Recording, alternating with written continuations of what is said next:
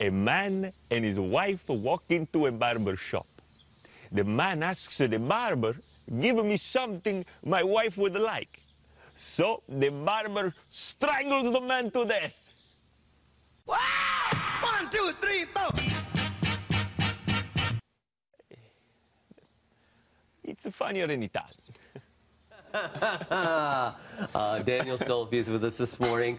You know what? That's just a little snapshot of some of the work, his work, and he likes to make people laugh. But 7 years ago, you were diagnosed with non-Hodgkin's lymphoma, a big challenge in your life. And from that, you came up with a show called Cancer Can't Dance Like This. That's right. Yeah. And tell me about that. So you were writing this show while you had cancer? I was writing the show while I had cancer in the hospital. One of my first days in the hospital, I was like, uh-oh, this is a big deal. This is going to be an undertaking that I just couldn't even grasp at the time. And I started writing the show with the hopes to perform again, to get on stage again. You know, if I was ever able to do it again, I would perform the show. And I had the intention of doing it once, one time only, for friends and family at the Second City in Toronto 5 years ago. And 5 years later, you know, I've taken the show across the country from St. John's to Victoria. To New York. To New York, yeah, off Broadway there in New York. So it's won a Canadian Comedy Award for Best One-Person Show.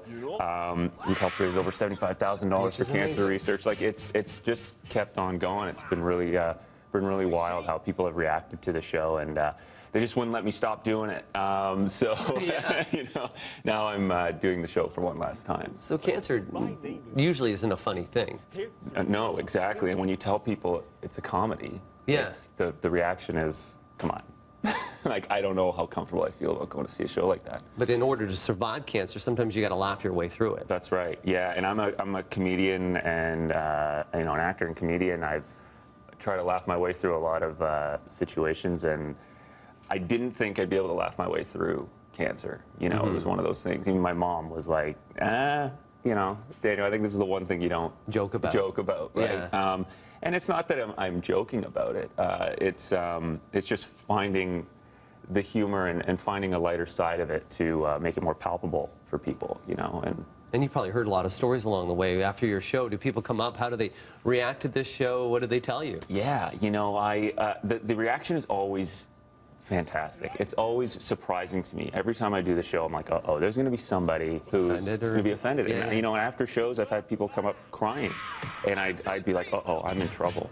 But it was tears of joy and appreciation for sharing the story the way I did and taking the words, you know, out of their mouth, basically, and expressing it to people so that other people could understand how they feel and what they're going through. So. And you know, I experienced not myself individually, but my brother, cancer treatment. Yeah. And it's kind of uncomfortable sometimes when you're sitting in rooms with other cancer patients. You really don't talk. Yeah. There's not a lot of communication. Yeah. And do you poke fun at that? I really put the focus on myself in what I'm poking fun at. You know, because I wanted to stay away from offending anybody, right? So if I'm going to offend anybody, it's going to be myself, kind of in a way. You know, people who are going through cancer usually have actually a very kind of weird, twisted sense of humor, you know, and you kind of have to, and it's always surprising. You know, you make a little joke and you test the water, and they'll joke right back with you, you know, and you just have a good laugh because you understand what each other are going through, what you're going through. You know, it's this commonality, this bond that kind of.